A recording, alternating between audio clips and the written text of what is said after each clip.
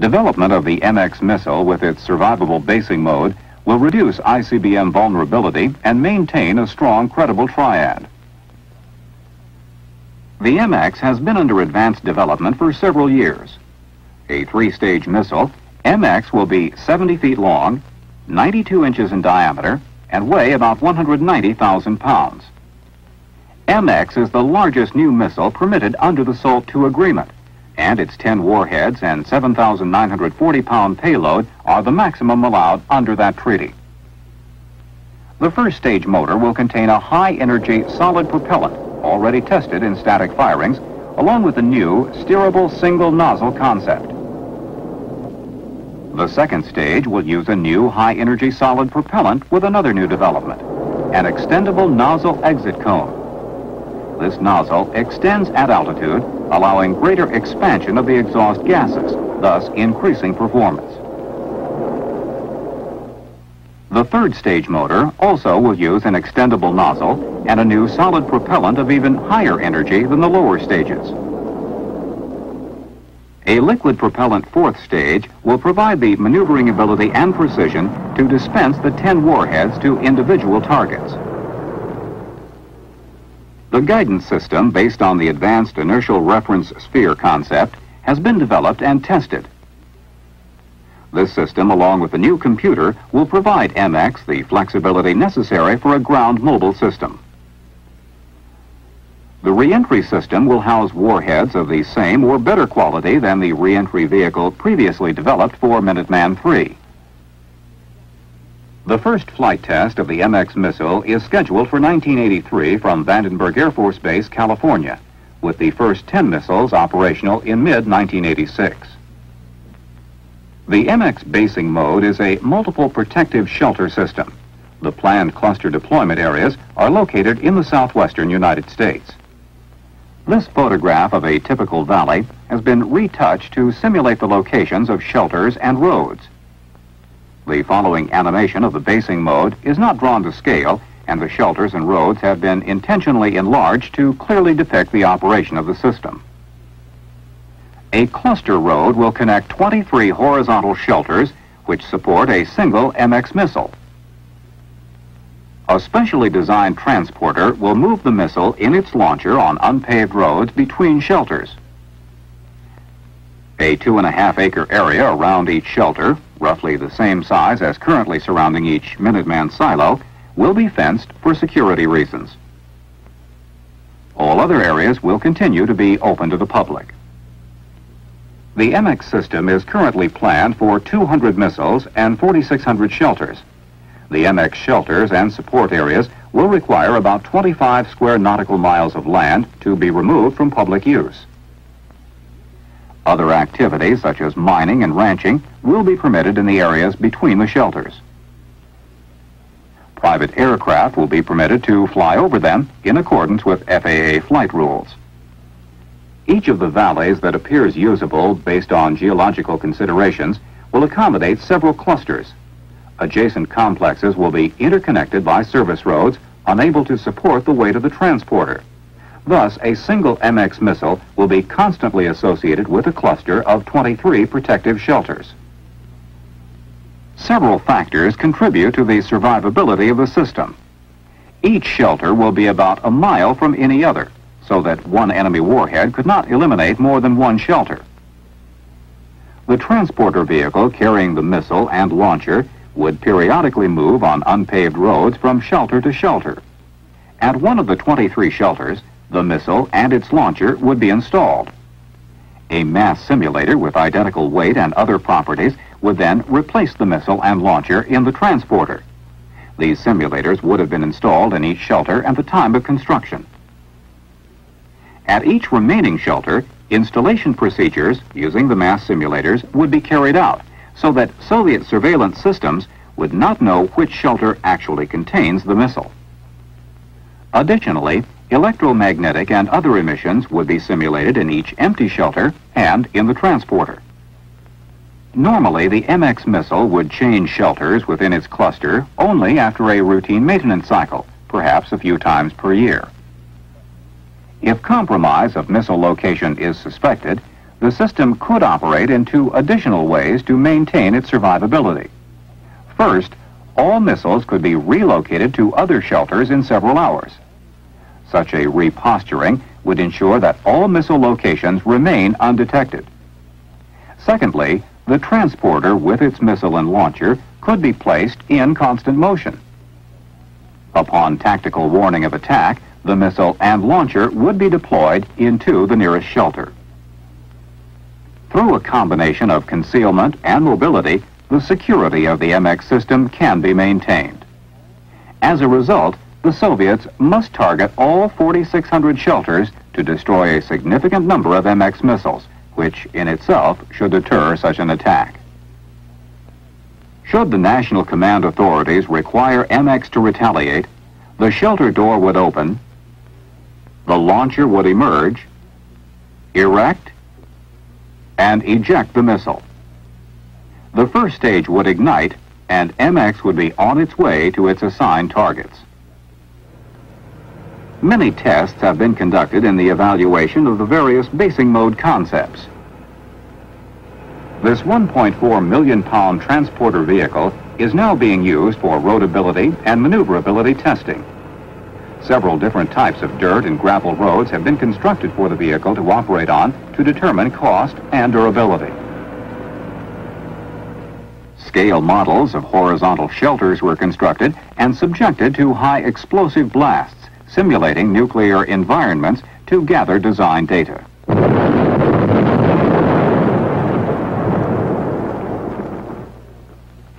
Large sheltered doors were constructed and tested in debris studies. This data is being applied to the current design. Missile ejection from a canister has been repeatedly demonstrated in a series of design feasibility tests, and the concept of free flight ignition, or cold launch, has been demonstrated in the Polaris, Poseidon, Trident flight tests.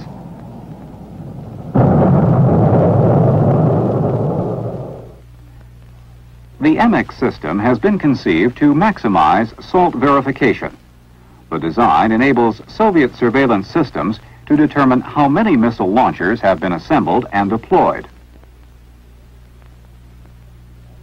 First, at the designated assembly area, all missile and launcher components would be received from their manufacturers.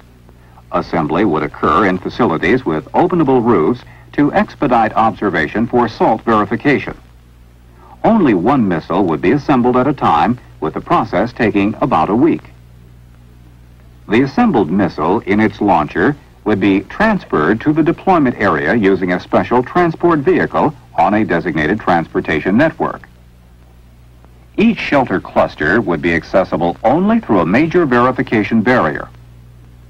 The special transport vehicle would deposit the missile in its launcher at the cluster maintenance facility. After the special transport vehicle leaves, the barrier would be reinstalled, ensuring that a second missile could not be introduced into that cluster. The missile in its launcher would be loaded into the transporter in the cluster, the only place this unit will exist in operational form. This combined unit would now visit each of the 23 shelters, with the missile and launcher being installed inside one of them and its place in the transporter taken by the simulator. This entire assembly process would be repeated for each shelter cluster and would be reversed should removal of any missile be required. Emplacement of an MX missile and launcher for each set of shelters would complete deployment for that valley. As another verification feature, each shelter would be fitted with ports, which could be removed for inspection. This would allow Soviet surveillance systems to verify the number of deployed missiles. The transporter itself is another aid to SALT verification. Just slightly smaller than this earlier version, at a loaded weight of up to 1.25 million pounds and a length of 180 feet, the transporter will be too heavy and too cumbersome to travel off-road or on other than the specially constructed roads. It would sink into the surface, be trapped by terrain variations, or tip over. Every effort will be made to minimize the environmental impact of the MX. In addition to withdrawing as little public land as possible, the shelters and road networks are being designed to be nearly flush with the ground for maximum landscape blending. It should be remembered that a typical valley with shelters and roads drawn in to actual scale would look like this photo rather than as depicted for clarity in the animation. The required environmental impact studies are underway. 2 have been completed and 2 more are in process, one for selection of a deployment area and the other for a production decision in 1983. There may also be supplemental environmental impact statements. MX will be as energy self-sufficient as possible. Each shelter may require approximately 20 kilowatts of power. To generate the power required, the use of solar or other renewable energy systems, such as geothermal plants and windmills, will be investigated to reduce the need for commercial power. The overall cost of the MX system during its 10-year acquisition period is about $33 billion in 1980 constant dollars. Its operating costs are $440 million per year in 1980 dollars. As a comparison, our Minuteman system cost $40 billion in comparable dollars, and its operation averages about $340 million in 1980 dollars. Our B-52 program cost $54 billion in 1980 dollars, and Trident will cost $39 billion. Since both are manned systems and more labor-intensive, the operating cost of these systems runs about 3 times the cost of MX. MX has been sized within the constraints of SALT II and to a level necessary to maintain the deterrent posture of our strategic triad. With SLBM forces at near parity and the U.S. bomber forces with an advantage in cruise missiles, it is important that the MX role be one of assuring a balance with the Soviet ICBM forces. The MX operational force, as currently planned, presents any adversary with a choice of unacceptable options. If the Soviets choose to attack our triad, excluding the 4,600 MX shelters, they can expect an unacceptable response from 200 MX missiles with 2,000 warheads. Or if they choose to attack the entire triad, including MX, they would expend almost all of their ICBM resources, leaving the U.S. with almost half of the MX warheads. In either case, any aggressor is deterred from an initial attack if the outcome is guaranteed to place him at a disadvantage. In addition to preserving our deterrent posture without adding more ICBMs to our inventory, MX will provide a new strategic capability to keep pace with possible Soviet force buildups by adding additional shelters instead of missiles. Moreover, the MX system provides the flexibility to deter a high Soviet warhead buildup. We could counter such a Soviet buildup by increasing our shelters encased with their warheads, or, in the extreme case, by adding a ballistic missile defense to MX if the Soviet actions warranted withdrawal from the existing anti-ballistic missile treaty. In this regard, we plan to construct the basic 4,600 shelters in such a way that an additional 2,000 shelters could be added within the original shelter deployment area. Furthermore, the Air Force and Army are working together to ensure that MX is designed to be compatible with the Army's low-altitude ballistic missile defense system. DoD planners believe such a Soviet force expansion against our shelters would not be attractive to the Soviet Union. In fact, the Department of Defense believes that the MX will provide the foundation to ultimately reduce the number of strategic arms in future arms control agreements. By decoupling force survivability from force size, we have the flexibility to adjust the number of shelters in the face of an expanding threat without increasing the number of missiles. Conversely, we could remove some number of missiles as part of a future arms control agreement while maintaining a constant number of shelters. This is a unique and extremely desirable feature of the MX basing mode. It provides a powerful incentive to the Soviets to seek stability rather than additional firepower.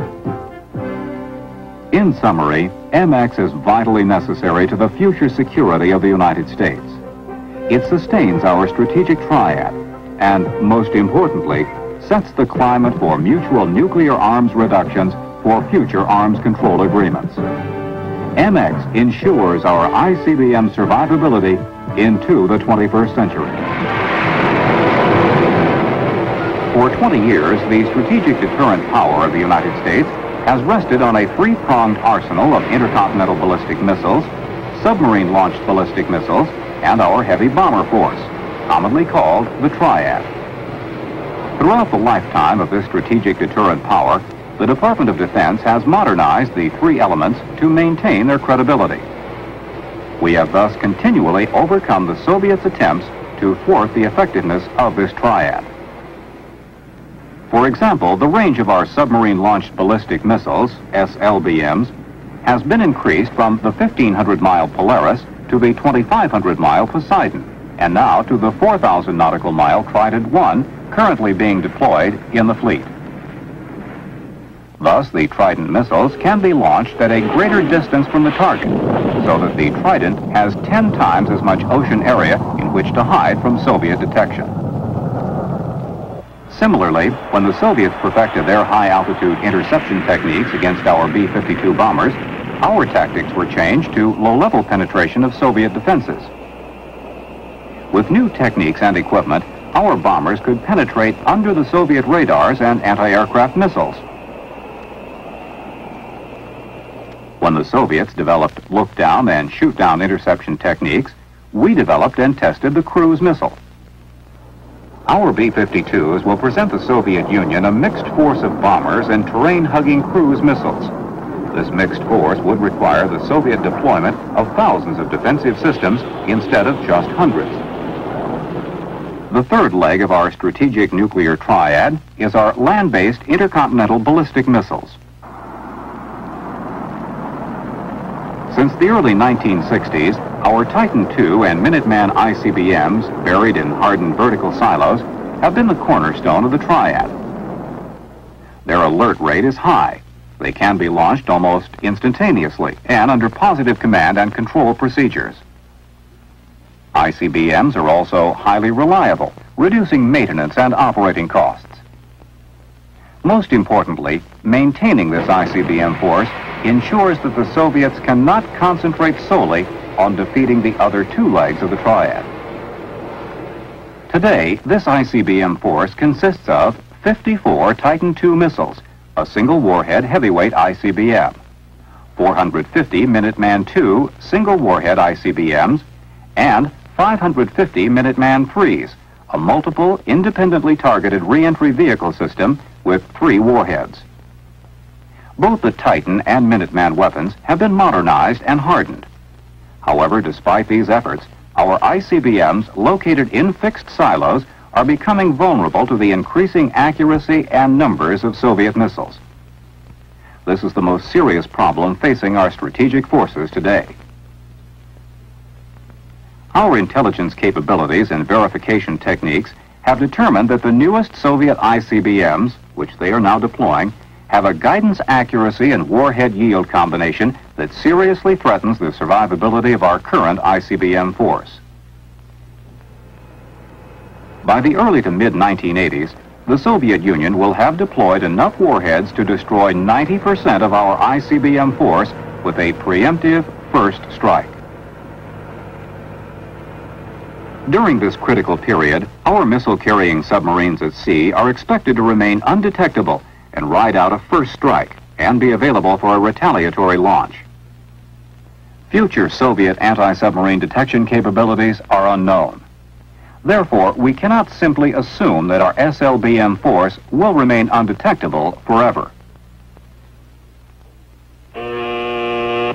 Our alert force of B-52s, given adequate warning, can be launched and escape destruction. However, a Soviet SLBM barrage attack might overcome this force on the ground. Additionally, while we have the capability to launch our ICBMs under attack, this option, a hair-trigger situation, does not provide crisis stability. This tactic requires highly accurate and reliable assessment of the attack against us and assumes that our warning systems have not been destroyed. We would therefore prefer not to depend on launch under attack, although it is an option we will maintain. Thus, it is imperative we maintain a survivable ICBM force to ensure that if any other triad components become vulnerable in the future, overall strategic deterrence will not be seriously eroded while we correct the problem.